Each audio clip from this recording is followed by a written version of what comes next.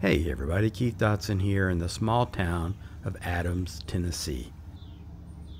I've been here before and made several videos, but I thought I'd give you an update on the status of the abandoned downtown area here.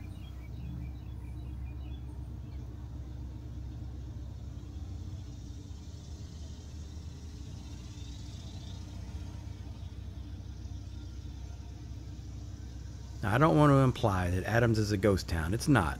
Like most communities in Middle Tennessee around the hub of Nashville, I'm sure Adams is growing and thriving. But this historic Main Street has been abandoned for decades.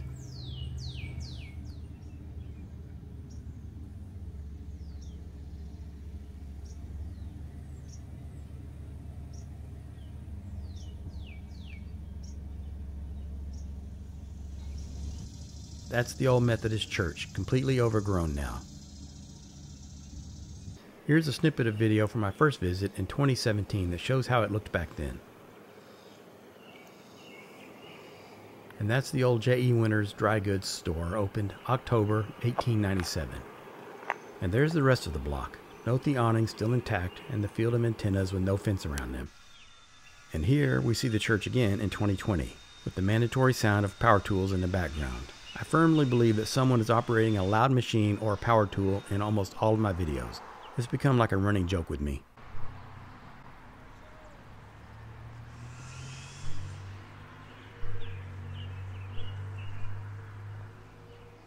If you look just below the two second-floor windows, you can barely make out the faded sign for the J.E. Winters store. When they first opened, they billed themselves as a stave factory. And these were the three remaining buildings. They still held their awnings, wavy gravy to be sure, but still there. And again, notice the field of antennas, but by 2020 it had a chain link fence around it. These buildings were constructed between 1913 and 1915 after a fire destroyed earlier structures.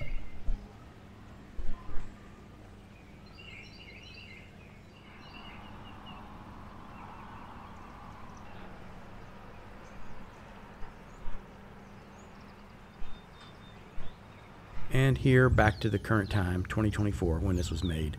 You see the old Winters building has lost some of its plywood coverings and is standing open to the elements.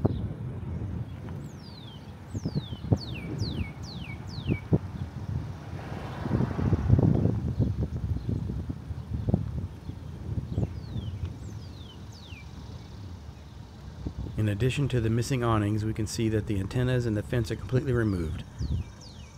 On the left was the Robertson & Company building, a hardware store operated by E.W. Robertson and J.B. Sugg, S-U-G-G. The middle building was a drugstore called the Sorey Drug Company, owned by Dr. Thomas Sorey. The building on the right was the post office, operated by J.B. Sugg, who was also the local postmaster.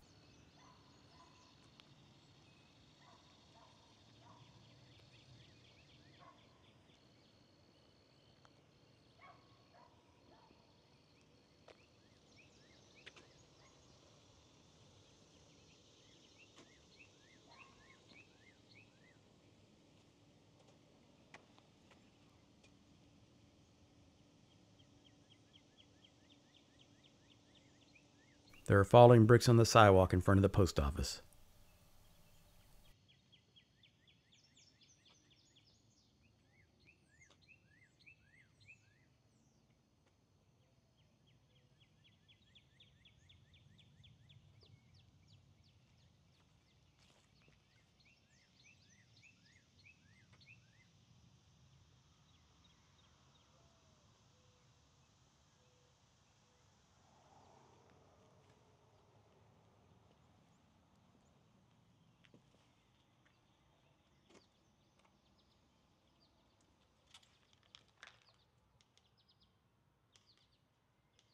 Unfortunately, it looks like the roof is compromised in the back corner.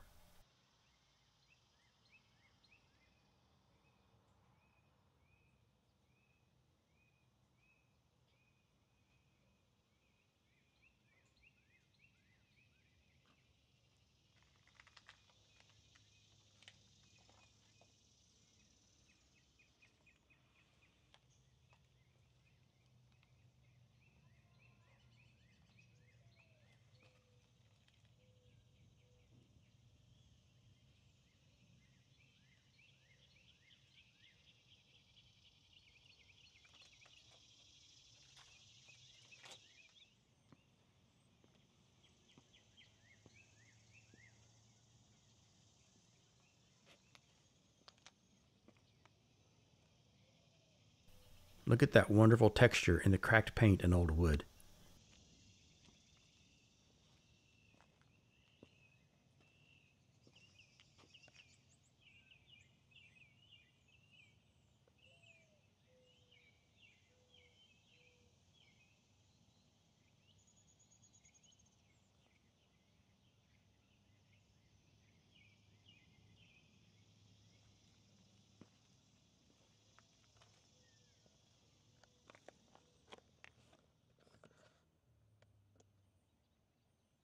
The roof is falling in here too.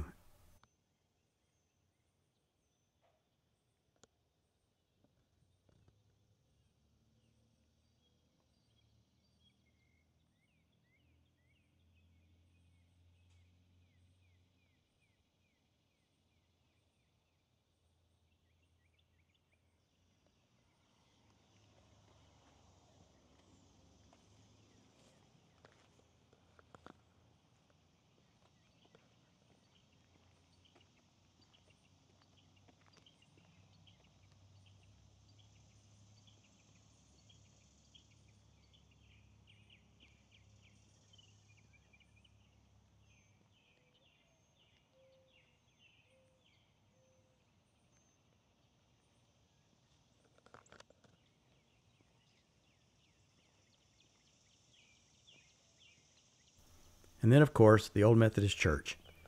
After one of my previous Adams videos, I heard from someone who got married in that church in the 1980s.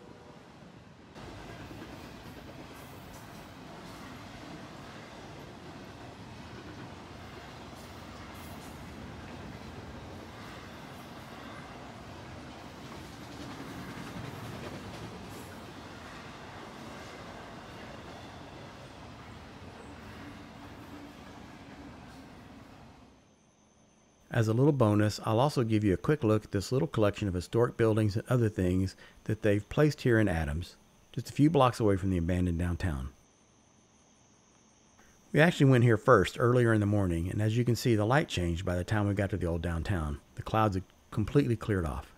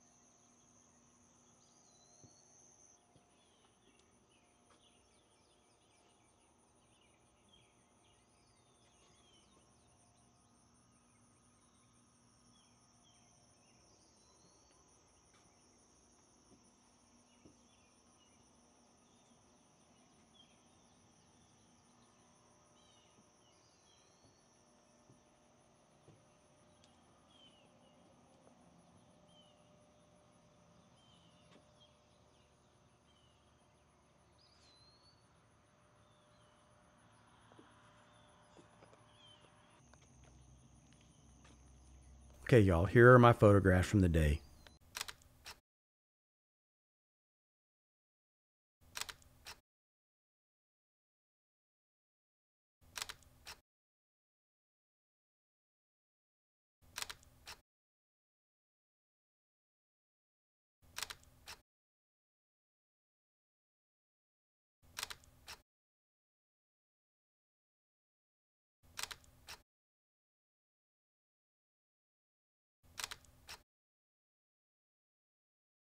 Thanks for watching.